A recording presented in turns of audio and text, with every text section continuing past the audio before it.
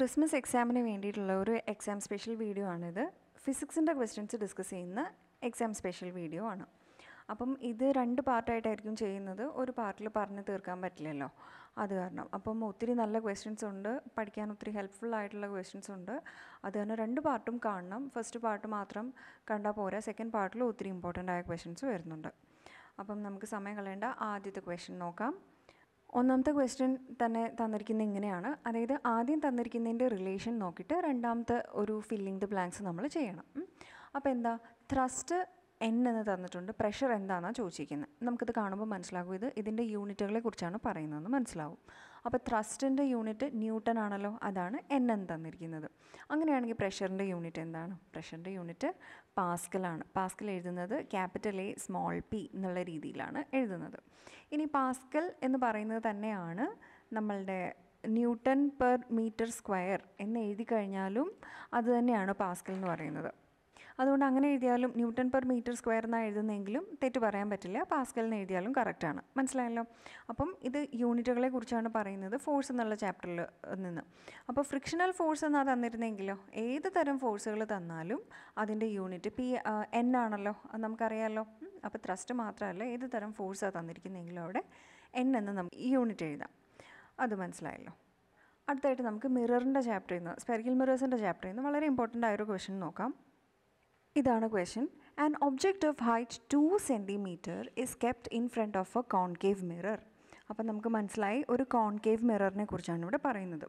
ഒന്നാമത്തെ ചോദ്യം എന്താ ചോദിച്ചിരിക്കുന്നത്? ഹൈറ്റ് ഓഫ് ഇമേജ് കണ്ടുപിടിക്കുക. HI ആണല്ലോ ഹൈറ്റ് ഓഫ് ഇമേജ്, അത് കണ്ടുപിടിക്കുക. മാഗ്നിഫിക്കേഷൻ തന്നിട്ടുണ്ട്, -3 ആണെന്ന് തന്നിട്ടുണ്ട്. നമുക്കറിയാം magnification is equal to HI/HO. ഈ ഹൈറ്റ് ഓഫ് ഒബ്ജക്റ്റ് നമുക്ക് തന്നിട്ടുണ്ട് 2 cm ആണെന്ന് തന്നിട്ടുണ്ട് അല്ലേ. അപ്പോൾ നമുക്ക് എഴുതാം മാഗ്നിഫിക്കേഷൻ എത്രയാണ്? -3 ഇസ് ഈക്വൽ ടു HI നമുക്ക് കണ്ടുപിടിക്കണം. HO എത്രയാണെന്ന് തന്നിട്ടുണ്ട്? 2 cm ആണെന്ന് തന്നിട്ടുണ്ട് അല്ലേ. അപ്പം നമുക്ക് HI എന്നുള്ളത് എന്ത് കിട്ടുന്നു? -3 × 2, അതായത് -6 എന്ന് നമുക്ക് കിട്ടുന്നു. മനസ്സിലായോ? -6 cm ആണ്. അപ്പം ഇമേജിൻ്റെ ഹൈറ്റ് -6 എന്ന് കിട്ടിയാൽ അതിൻ്റെ അർത്ഥം എന്താ? അതിൻ്റെ അർത്ഥം നമുക്ക് മനസ്സിലാവുന്നത്, നമ്മൾ പഠിച്ചിട്ടുണ്ട് പ്രിൻസിപ്പൽ ആക്സിസിൽ നിന്ന് കോൺകേവ് മിറർ ആണല്ലോ, താഴേക്ക് ഉള്ള ലെങ്ത്തുകളെയാണ് നമ്മൾ മൈനസ് എന്ന് എടുക്കുന്നതെന്ന് മനസ്സിലാക്കി. അപ്പം അതുകൊണ്ടാണ് ഒബ്ജക്റ്റിൻ്റെ ഹൈറ്റ് 2 cm, അത് മുകളിലേക്കാണ് വരച്ചിരിക്കുന്നത് അല്ലേ. മുകളിലെ +2 ആയത് കാരണം അത് മുകളിലേക്ക് വരച്ചാൽ മതി. എന്നാൽ ഈ ഇമേജിൻ്റെ ഹൈറ്റ് -6 കിട്ടിയെന്ന് മനസ്സിലാക്കണം, അതൊരു ഇൻവേർട്ടഡ് ഇമേജ് ആണെന്ന് നമ്മൾ ആ ആൻസർ കിട്ടുമ്പോൾ മനസ്സിലാക്കി വയ്ക്കാം. ഇത്രയും മനസ്സിലായല്ലോ. ഇനി നമുക്ക് ഇതിൻ്റെ തന്നെ സെക്കൻഡ് പാർട്ട് ക്വസ്റ്റ്യനിലേക്ക് പോവാം. അതിൻ്റെ തന്നെ സെക്കൻഡ് പാർട്ട് ക്വസ്റ്റ്യൻ ഇതാണ്. At what position of object does the magnification become positive? അതായത് നമുക്ക് ഒബ്ജക്റ്റിൻ്റെ ഹൈറ്റ് 2 തന്നിട്ടുണ്ട്, മാഗ്നിഫിക്കേഷൻ -3 ആയിരുന്നപ്പോൾ നമുക്ക് ഒരു 6 cm താഴേക്കുള്ളൊരു ഇമേജ് കിട്ടിയെന്ന് നമ്മൾ ആദ്യത്തെ ക്വസ്റ്റ്യനിൽ കണ്ടുപിടിച്ച് വെച്ചിരിക്കുകയാണ്. ഇപ്പം നമ്മളോട് ചോദിച്ചിരിക്കുന്നത് എന്താണ്? ഈ ഒബ്ജക്റ്റ് എവിടെ കൊണ്ട് വെച്ചാലാണ് മാഗ്നിഫിക്കേഷൻ പോസിറ്റീവ് ആകുന്നതെന്ന്. ആദ്യം നമുക്ക് തന്ന ക്വസ്റ്റ്യനിൽ മാഗ്നിഫിക്കേഷൻ -3 ആയിരുന്നല്ലോ. ഇനി ഇത് പോസിറ്റീവ് ആകണമെങ്കിൽ ഇത് എവിടെ വയ്ക്കണം എന്നാണ് ചോദ്യം. ഇതിൽ നിന്ന് നമ്മൾ എന്താ മനസ്സിലാക്കേണ്ടത്? മാഗ്നിഫിക്കേഷൻ എന്ന് പറഞ്ഞാൽ HI/HO എന്നാണല്ലോ. ഹൈറ്റ് ഓഫ് ഒബ്ജക്റ്റ് എപ്പോഴും പോസിറ്റീവ് ആയിരിക്കും, കാരണം ഒബ്ജക്റ്റിനെ നമ്മൾ തലകുത്തി വയ്ക്കാറില്ല, ഒബ്ജക്റ്റ് ഇങ്ങനെ പ്രിൻസിപ്പൽ ആക്സിസിന് മേളിൽ തന്നെയാണ് ഇരിക്കുന്നത്. ഈ മാഗ്നിഫിക്കേഷൻ എന്തുകൊണ്ട് നെഗറ്റീവ് ആയതിന് കാരണം ഈ വസ്തു, ഈ താഴെ കിടക്കുന്ന ഡിനോമിനേറ്റർ എപ്പോഴും പോസിറ്റീവാണ്, ഹൈറ്റ് ഓഫ് ഒബ്ജക്റ്റ് ആണല്ലോ. മുകളിലുള്ള ഇമേജ് നെഗറ്റീവ് ആകുമ്പോഴാണ് ഈ മാഗ്നിഫിക്കേഷൻ നെഗറ്റീവ് ആകുന്നത്. പിടികിട്ടിയോ? ഇമേജ് നെഗറ്റീവ് ആകുക എന്ന് പറഞ്ഞാൽ ഇമേജ് താഴേക്ക് ഇൻവേർട്ടഡ് ആയിരിക്കുമ്പോഴാണ് മാഗ്നിഫിക്കേഷൻ നെഗറ്റീവ് ആകുന്നത്. അത് മനസ്സിലായല്ലോ. ഇവിടെ ചോദിച്ചിരിക്കുന്നത് മാഗ്നിഫിക്കേഷൻ എപ്പോൾ പോസിറ്റീവ് ആകും എന്നാണ്. മാഗ്നിഫിക്കേഷൻ പോസിറ്റീവ് ആകണമെങ്കിൽ എന്ത് വേണം? ഈ ഹൈറ്റ് ഓഫ് ഒബ്ജക്റ്റിനെ പോലെ ഹൈറ്റ് ഓഫ് ഇമേജും പോസിറ്റീവ് ആകണം. മനസ്സിലായോ? ഇതാണല്ലോ image. Height of image positive ആകുക എന്ന് പറഞ്ഞാൽ അതിൻ്റെ അർത്ഥം എന്താ? ഇമേജ് പ്രിൻസിപ്പൽ ആക്സിസിൻ്റെ മുകളിലേക്ക് നിൽക്കുക, മുകളിലേക്ക് ഇറക്റ്റായിട്ട് നിൽക്കുക എന്നാണ് അർത്ഥം അല്ലേ.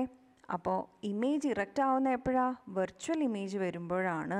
അറിയാമല്ലോ, വെർച്വൽ ഇമേജ് വരുമ്പോഴാണ് ഇമേജ് ഇറക്റ്റ് ആവുന്നത്. അത്രയും നമ്മൾ പഠിച്ചതാണല്ലോ. ഇവിടെ ചോദിച്ചിരിക്കുന്നത് ഒബ്ജക്റ്റ് എവിടെ വെച്ചാലാണ് ഇമേജ് ഇറക്റ്റ് ആവുന്നതെന്നാണ്. കോൺകേവ് മിറർ ആണല്ലോ, ഒബ്ജക്റ്റ് എവിടെ വെച്ചാലാണ് ഇമേജ് ഇറക്റ്റ് ആവുന്നത്? Fൻ്റെയും Pൻ്റെയും ഇടയിൽ വയ്ക്കുമ്പോഴാണ് ഇമേജ് ഇറക്റ്റ് ആവുന്നത്. നമുക്കതറിയാലോ. എഫിൻ്റെയും പിൻ്റെയും ഇടയിൽ ഒബ്ജക്റ്റ് വയ്ക്കുമ്പോഴാണ് ഇമേജ് ഇറക്റ്റ് ആവുന്നത്. മനസ്സിലായല്ലോ. അപ്പോൾ അതിൻ്റെ ആൻസർ അതാണ്, ബിറ്റ്വീൻ എഫ് ആൻഡ് പി. അത്രേ ഉള്ളൂ കാര്യം. ഇവിടെ നമ്മളോട് ചോദിച്ചിരിക്കുന്നത് മാഗ്നിഫിക്കേഷൻ പോസിറ്റീവ് ആകണം എന്നുള്ളൊരു കറക്റ്റ് ചോദിച്ചിട്ടുണ്ടെന്നേ ഉള്ളൂ. നമ്മൾ മനസ്സിലാക്കേണ്ട ഇത്രേ ഉള്ളൂ, മാഗ്നിഫിക്കേഷൻ പോസിറ്റീവ് ആകുന്ന എപ്പോഴാണ്? ഈ ഒബ്ജക്റ്റിൻ്റെ ഇമേജ് വലുതാവുമ്പോഴാണല്ലോ മാഗ്നിഫിക്കേഷൻ പോസിറ്റീവ് ആകുന്നത്. അങ്ങനെയും ഓർക്കാം, അതല്ലെങ്കിൽ ഈ രീതിയിലും ഓർക്കാം. സംഗതി പിടികിട്ടിയെന്ന് വിശ്വസിക്കുന്നു. ഇത്രയും മാത്രം മനസ്സിലാക്കിയാൽ മതി. മാഗ്നിഫിക്കേഷൻ പോസിറ്റീവ് ആകുന്നത് എപ്പോഴാണ്? M is equal to HI/HO എന്നുള്ളത് പോസിറ്റീവ് ആകുമ്പോൾ. അത് പോസിറ്റീവ് ആകണമെങ്കിൽ എന്ത് വേണം? ഇത് രണ്ടും പോസിറ്റീവ് ആയിരിക്കണം. ഈ ഇമേജ്, ഇത് ഒബ്ജക്റ്റിൻ്റെ ഹൈറ്റ് ഓൾറെഡി എപ്പോഴും പോസിറ്റീവാണ്. ഇമേജ് പോസിറ്റീവ് ആകണമെങ്കിൽ ഇമേജ് ഇറക്റ്റായി എഴുന്നേറ്റ് നിൽക്കണം, തലകുത്തി നിന്നാൽ പോരാ. അപ്പോൾ ചോദ്യം ഇത്രയേ ഉള്ളൂ, എപ്പോൾ ഇമേജ് ഇറക്റ്റ് ആകുന്നേ ഉള്ളൂ. ആൻസർ ഇത്രയേ ഉള്ളൂ, എഫിൻ്റെയും പിൻ്റെയും ഇടയിൽ ഒബ്ജക്റ്റ് വയ്ക്കുമ്പോൾ. ഈ ക്വസ്റ്റ്യൻ ചോദിച്ചിട്ടുള്ളത് തന്നെയാണ്. അതുകൊണ്ട് ഇതിപ്പം ഇങ്ങനെയുള്ളത് ചോദിക്കുമോ എന്ന് ഡൗട്ട് വരണ്ട. ഇത് കഴിഞ്ഞ ക്രിസ്മസ് എക്സാമിന് ചോദിച്ച ക്വസ്റ്റ്യൻ തന്നെയാണ്. അടുത്ത ക്വസ്റ്റ്യൻ ഇതാണ്. നോക്കൂ, 4 മെറ്റീരിയൽസ് തന്നിട്ടുണ്ട്: റബ്ബർ, സ്റ്റീൽ, ഗ്രാഫൈറ്റ്, അലുമിനിയം. കണ്ടല്ലോ. ഇതിനകത്ത് സോളിഡ് ലൂബ്രിക്കൻ്റ് ആയിട്ട് ഉപയോഗിക്കുന്നത് ഏതാണെന്നാണ് ചോദിച്ചിരിക്കുന്നത്. ഏതാണ്? നമ്മൾ ലൂബ്രിക്കൻ്റൊക്കെ എവിടെ പഠിച്ചു? ഫ്രിക്ഷൻ എന്നുള്ളത് പഠിച്ചപ്പോൾ, ആ ഫോഴ്സിൻ്റെ ചാപ്റ്ററിൽ ഫ്രിക്ഷൻ പഠിച്ചു. അപ്പോൾ ഫ്രിക്ഷൻ കുറയ്ക്കാനായിട്ട് നമ്മൾ ഓയിൽ യൂസ് ചെയ്യും, ഗ്രീസ് യൂസ് ചെയ്യും, അങ്ങനെ എന്തൊക്കെയൊക്കെയോ പഠിച്ചിരുന്നല്ലോ, ഫ്രിക്ഷൻ കുറയ്ക്കാനായിട്ട്. അതിൽ ഫ്രിക്ഷൻ കുറയ്ക്കാനായി ഉപയോഗിക്കുന്ന സാധനങ്ങളെ ആണല്ലോ നമ്മൾ ലൂബ്രിക്കൻ്റ് എന്ന് വിളിക്കുന്നത്, സ്നേഹകങ്ങൾ എന്ന് വിളിക്കുന്നത്. അപ്പോൾ അതിൽ മിക്കതും ലിക്വിഡ് ഫോമിലാണ് ഇരിക്കുന്നത്. സോളിഡ് ആയിട്ടുള്ളത് ഏതാണെന്നാണ് ചോദ്യം. ഏതാ അതിൻ്റെ ആൻസർ? ഗ്രാഫൈറ്റ് ആണ്. ഗ്രാഫൈറ്റ് ആണ് നമ്മൾ സോളിഡ് ലൂബ്രിക്കൻ്റ് ആയിട്ട് ഉപയോഗിക്കാറുള്ളത്. എന്തുകൊണ്ടാണ് ഗ്രാഫൈറ്റ് സോളിഡ് ലൂബ്രിക്കൻ്റായി ഉപയോഗിക്കുന്നത്? അതിനൊരു സ്ലിപ്പറി നേച്ചറുണ്ട്, ഒരു തെന്നി പോകുന്നത് പോലത്തെ ഒരു നേച്ചർ ഈ ഗ്രാഫൈറ്റിനുണ്ട്. അതുകൊണ്ടാണ് സോളിഡ് ലൂബ്രിക്കൻ്റായിട്ട് ഗ്രാഫൈറ്റ് ഉപയോഗിക്കുന്നത്. നമുക്ക് ഒത്തിരി ഡീറ്റെയിൽ ആയിട്ട് ഗ്രാഫൈറ്റിൻ്റെ കാര്യങ്ങൾ ഹയർ ക്ലാസ്സസിൽ പഠിക്കാനുണ്ട്. ഇപ്പോൾ ഇത് ഓർത്ത് വെച്ചേക്കുക, ഇതിന് ഒരു സ്ലിപ്പറി നേച്ചർ ഉണ്ടെന്ന് മെയിൻലി ഓർത്ത് വയ്ക്കുക. അതുകൊണ്ട് അത് ലൂബ്രിക്കൻ്റായി ഉപയോഗിക്കുന്നു. അടുത്ത ക്വസ്റ്റ്യൻ എഴുതുന്നില്ല, നമുക്ക് പറയാതെ.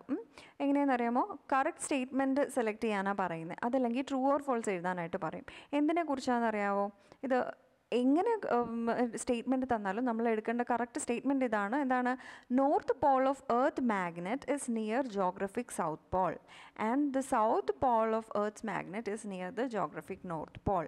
നമ്മളുടെ ടെക്സ്റ്റ് ബുക്കിൽ അതിൻ്റെ ഒരു പടം ഉണ്ടല്ലോ, എർത്തിൻ്റെ പടം വരച്ചിട്ട്.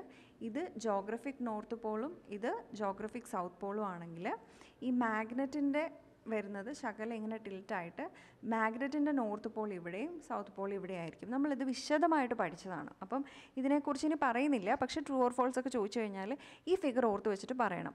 ജോഗ്രഫിക് നോർത്ത് പോളിൻ്റെ അടുത്ത് മാഗ്നറ്റിൻ്റെ സൗത്ത് പോൾ വരും എർത്തിൻ്റെ കാര്യത്തിൽ. പിന്നെ എർത്തിൻ്റെ മാഗ്നറ്റിക് നോർത്ത് പോൾ എന്ന് പറയുന്നത് ജോഗ്രഫിക് സൗത്ത് പോളിൻ്റെ അടുത്ത് വരും. മനസ്സിലായല്ലോ? ഭൂമിശാസ്ത്രപരമായിട്ട് നോർത്ത് ഇതും സൗത്ത് ഇതുമാണ്. പക്ഷേ മാഗ്നറ്റിൻ്റെ കേസിൽ നോക്കുമ്പം നോർത്ത് താഴെയും സൗത്ത് മേളിലായിട്ടാണ് വരുന്നത്.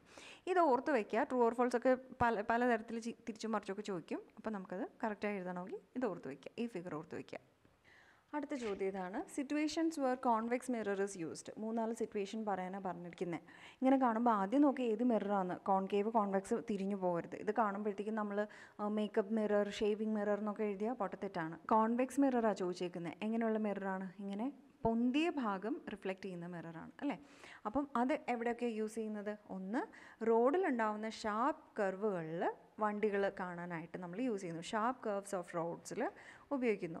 രണ്ടാമത്, റിയർ വ്യൂ മിറർ ഓഫ് വെഹിക്കിൾസിൽ ഉപയോഗിക്കുന്നു. മൂന്നാമത്, റിഫ്ലക്റ്റേഴ്സ് ഇൻ സ്ട്രീറ്റ് ലൈറ്റിൽ ഉപയോഗിക്കുന്നു. നമ്മളിപ്പം അടുത്തിടയ്ക്ക് തന്നെ പഠിച്ചു കഴിഞ്ഞ കാര്യമാണ്, അത് കാരണം കൂടുതൽ എക്സ്പ്ലെയിൻ ചെയ്യുന്നില്ല. അടുത്ത ക്വസ്റ്റൻ ഇതാണ്. കോൺടാക്ട് ഫോഴ്സിനെയും നോൺ കോൺടാക്ട് ഫോഴ്സിനെയും സംബന്ധിച്ച ക്വസ്റ്റനാണ്. ഇപ്പോൾ കുറച്ച് തന്നിട്ടുണ്ട്, അതിൽ ഏതൊക്കെയാണ് കോൺടാക്ട് ഫോഴ്സ് ഏതൊക്കെയാണ് നോൺ കോൺടാക്ട് ഫോഴ്സ് എന്ന് പറയണം. അപ്പം ഒന്നാമത്, റിപ്പൽഷൻ അല്ലെങ്കിൽ അട്രാക്ഷൻ ബിറ്റ്വീൻ മാഗ്നറ്റിക് പോൾസ്. അത് ഏതിൽ വരും? മാഗ്നറ്റിക് പോൾസ് തമ്മിലുള്ള അട്രാക്ഷൻ ആയാലും റിപ്പൽഷൻ ആയാലും അത് ഏതിൻ്റെ അണ്ടറിൽ വരും? അത് നോൺ കോൺടാക്റ്റ് ആണ് അല്ലേ. അത് തമ്മിൽ തൊട്ട് ഫിസിക്കലി കോൺടാക്റ്റ് ഇല്ലെങ്കിലും അട്രാക്റ്റും റിപ്പലും ചെയ്യില്ലേ, അതുകൊണ്ട്. രണ്ടാമത്തേത്, പുഷിങ് എ ട്രോളി. ഒരു ട്രോളി തള്ളിക്കൊണ്ട് പോകുന്നത് കോൺടാക്ട് ഫോഴ്സാണ്. കാരണം ദൂരെ നിന്ന് കഴിഞ്ഞാൽ ട്രോളി ഉരുണ്ട് പോവില്ല, നമ്മൾ അടുത്ത് പോയിന്ന് തള്ളുക തന്നെ വേണം. മൂന്നാമത്, applying breaks on A moving car. ഒരു മൂവ് ചെയ്തുകൊണ്ടിരിക്കുന്ന കാറിൽ ബ്രേക്ക് ചവിട്ടി നിർത്തുന്നത് കോൺടാക്ട് ഫോഴ്സ് അല്ലേ. കോൺടാക്റ്റ് ഉണ്ടെങ്കിലല്ലേ അത് നടക്കുള്ളൂ. അവിടെ ഫ്രിക്ഷൻ അല്ലേ ആക്ട് ചെയ്യുന്നത്. Friction is A contact force അല്ലേ. നാലാമത്, mango falling from A mango tree. Mango ട്രീയിൽ നിന്ന് ഒരു മാങ്ങ താഴെ വീഴുന്നത് എന്തുകൊണ്ടാണ്? കോൺടാക്ട് ഫോഴ്സ് ആണ്, നോൺ കോൺടാക്ട് ഫോഴ്സ് ആണ്. അത് ഗ്രാവിറ്റിയുടെ ബലത്തിലല്ലേ അത് വീഴുന്നത്, അതുകൊണ്ട് അതൊരു നോൺ കോൺടാക്ട് ഫോഴ്സ് ആണ്. അടുത്ത ക്വസ്റ്റ്യൻ മാഗ്നറ്റിസത്തിൽ നിന്നാണ്. An iron rod and a steel rod is placed near a magnet. ഒരു മാഗ്നറ്റിൻ്റെ അടുത്ത് കൊണ്ട് ഒരു അയണിൻ്റെ പച്ചിരുമ്പിൻ്റെ ഒരു റോഡും ഒരു കഷ്ണവും വെച്ചിട്ടുണ്ട്, സ്റ്റീലിൻ്റെ ഉരുക്കിൻ്റെ ഒരു കഷ്ണവും വെച്ചിട്ടുണ്ട്. ചോദ്യം എന്താ ചോദിച്ചിരിക്കുന്നതെന്ന് അറിയാമോ? Which road acts as A strong magnet. ഇതിൽ സ്ട്രോങ് മാഗ്നറ്റ് ആവുന്നത് ഏതാണ് എന്നാണ് ചോദിച്ചിരിക്കുന്നത്. എന്തുകൊണ്ടാണ്? കാരണം ഒരു പെർമനൻറ്റ് മാഗ്നറ്റിൻ്റെ അടുത്തുകൊണ്ട് ഈ അയണോ സ്റ്റീലോ വെച്ച് കഴിഞ്ഞാൽ തന്നെ, ഈ പ്ലേസ് നിയർ എന്നല്ലേ പറഞ്ഞിരിക്കുന്നുള്ളൂ, അടുത്തുകൊണ്ട് ഈ അയണോ സ്റ്റീലോ വെച്ചാൽ തന്നെ മാഗ്നറ്റിക് ഇൻഡക്ഷൻ വഴി ഇത് ഒരു മാഗ്നറ്റായി ആക്ട് ചെയ്യും എന്നുള്ളത് നമുക്കറിയാം എന്നുള്ള ഉദ്ദേശത്തിലായി ചോദിച്ചേക്കുന്നത്. അങ്ങനെ ഒരു മാഗ്നറ്റായി ഈ കൊണ്ടുവച്ച സാധനം ആക്ട് ചെയ്യുമ്പോൾ അതിൽ സ്ട്രോങ് മാഗ്നറ്റ് ഏതാണ്? ഈ അയൺ ആണോ ഇവിടെ വെച്ചിരിക്കുന്നത്, ഈ സ്റ്റീലാണോ എന്നാണ് ചോദിച്ചേക്കുന്നത്. ഇത് സ്റ്റീലും ഇത് അയണും ആയിക്കോട്ടെ. അങ്ങനെയാണെങ്കിൽ ഇതിൽ ഏതാണ് സ്ട്രോങ് മാഗ്നറ്റ് ആവുന്നത്? നമുക്കറിയാം അത് അയണാണ് സ്ട്രോങ് മാഗ്നറ്റായിട്ട് ആക്ട് ചെയ്യാൻ പോകുന്നത്.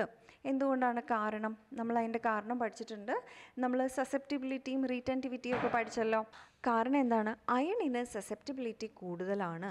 അതായത് സസെപ്റ്റിബിലിറ്റി എന്ന് പറഞ്ഞാൽ എളുപ്പത്തിൽ മാഗ്നറ്റായി മാറാനുള്ള കഴിവ്, എളുപ്പത്തിൽ ഒരു സ്ട്രോങ് മാഗ്നറ്റായി മാറാനുള്ള കഴിവ് അയണിന് കൂടുതലാണ്. നമ്മൾ പഠിച്ച കാര്യം ഒത്തിരി എക്സ്പ്ലെയിൻ ചെയ്താൽ നമ്മുടെ സമയം പോകും.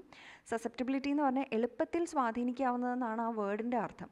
മാഗ്നറ്റിസത്തിൻ്റെ കേസിൽ വരുമ്പം എളുപ്പത്തിൽ മാഗ്നറ്റായി മാറാനുള്ള കഴിവ്, സസെപ്റ്റിബിലിറ്റി അയണിന് കൂടുതലാണ്. രണ്ടാമത്തെ ചോദ്യം അപ്പോൾ എന്ത് തന്നെയായിരിക്കും? Which road retain the magnetic power. ഈ പെർമനൻറ്റ് മാഗ്നറ്റ് ഇവിടുന്ന് എടുത്ത് മാറ്റിക്കഴിഞ്ഞാലും കൂടുതൽ സമയം മാഗ്നറ്റിക് പവർ പിടിച്ചു നിർത്താനുള്ള കഴിവ്, അതായത് ആ മാഗ്നറ്റിക് പവറിനെ സൂക്ഷിച്ച് വെക്കാനുള്ള കഴിവ് ഇതിലേതിനാണ് കൂടുതലെന്നാണ് ചോദിച്ചിരിക്കുന്നത്. കൂടുതൽ സമയം മാഗ്നറ്റായി റീറ്റെയിൻ ചെയ്യുന്നത് ഏതായിരിക്കും? അത് സ്റ്റീലായിരിക്കും. കാരണം സ്റ്റീലിന് റീറ്റൻറ്റിവിറ്റി എന്ന് നമ്മൾ പഠിച്ച സാധനം സ്റ്റീലിന് കൂടുതലാണ്. അത് അയണിന് കുറവായത് കാരണം കൂടുതൽ സമയം അത് മാഗ്നറ്റായിരിക്കില്ല. ഒത്തിരി എക്സ്പ്ലെയിൻ ചെയ്യുന്നില്ല, നമ്മൾ ഒത്തിരി എക്സ്പ്ലെയിൻ ചെയ്താണ് വീഡിയോയിൽ അത് പറഞ്ഞിരിക്കുന്നത്. അതെല്ലാം പഠിച്ചിട്ടാണ് ഇത് കേൾക്കുന്നതെന്നാണ് എൻ്റെ വിശ്വാസം. അത് കാരണം കാര്യങ്ങളൊക്കെ മനസ്സിലാവുന്നുണ്ടായിരിക്കും. ഈ ഒരു ടോപ്പിക്ക് പഠിക്കുമ്പോൾ അതിനോട് കൂട്ടിച്ചേർത്ത് നമുക്ക് പഠിക്കാവുന്ന ഒരു കാര്യമാണ്. ഒരു ക്വസ്റ്റനും കൂടെ വേണമെങ്കിൽ ചോദിക്കാം. വിച്ച് മെറ്റീരിയൽ, ഈ സ്റ്റീലാണോ അയണാണോ, is use to make permanent magnet. Permanent magnet ആയിട്ട് ഉണ്ടാക്കാനായിട്ട് ഏത് മെറ്റീരിയലാണ് ഉപയോഗിക്കുന്നത്? പെർമനൻറ്റ് മാഗ്നറ്റ് എന്ന് പറഞ്ഞാൽ എന്താ? ഒത്തിരി കാലം മാഗ്നറ്റിസം, അതിൻ്റെ മാഗ്നറ്റിക് പ്രോപ്പർട്ടി നീണ്ടു നിൽക്കണം. അതിനേതായിരിക്കും ഉപയോഗിക്കുക? അതിന് സ്റ്റീലാണ് ഉപയോഗിക്കുന്നത്. കാരണം അതിന് കിട്ടിയ മാഗ്നറ്റിസിനെ സൂക്ഷിച്ച് വെക്കാനുള്ള കഴിവ് സ്റ്റീലിന് കൂടുതലുണ്ട്. പക്ഷേ ഇനി ചോദിക്കുകയാണ്, ടെമ്പററി മാഗ്നറ്റ് അല്ലെങ്കിൽ ഇലക്ട്രോ മാഗ്നറ്റിസ് ടെമ്പററി മാഗ്നറ്റ് എന്ന് നമ്മൾ പഠിച്ചിട്ടുണ്ടല്ലോ. അപ്പം ഇലക്ട്രോ മാഗ്നറ്റോ ടെമ്പററി മാഗ്നറ്റോ ഉണ്ടാക്കാനായിട്ട് ഇതിലേതാണ് ഉപയോഗിക്കുന്നതെന്ന് ചോദിച്ചു കഴിഞ്ഞാൽ ഏതാ ഉപയോഗിക്കുന്നത്? അയണാണ് ഉപയോഗിക്കുന്നത്. കാരണം അത് പെട്ടെന്ന് മാഗ്നറ്റ് ആകും, പെട്ടെന്ന് മാഗ്നറ്റ് അല്ലാതെ ആകും. ഇത് വേഗം ഒന്നും മാഗ്നറ്റ് ആവില്ല, പക്ഷേ കൂടുതൽ സമയം കിട്ടിയ മാഗ്നറ്റിസിനെ സൂക്ഷിച്ചു വയ്ക്കും. ഇവിടെ ഓർക്കേണ്ടത് സസെപ്റ്റിബിലിറ്റി എന്ന ടേം, റീറ്റൻറ്റിവിറ്റി എന്ന ടേം. മനസ്സിലായല്ലോ?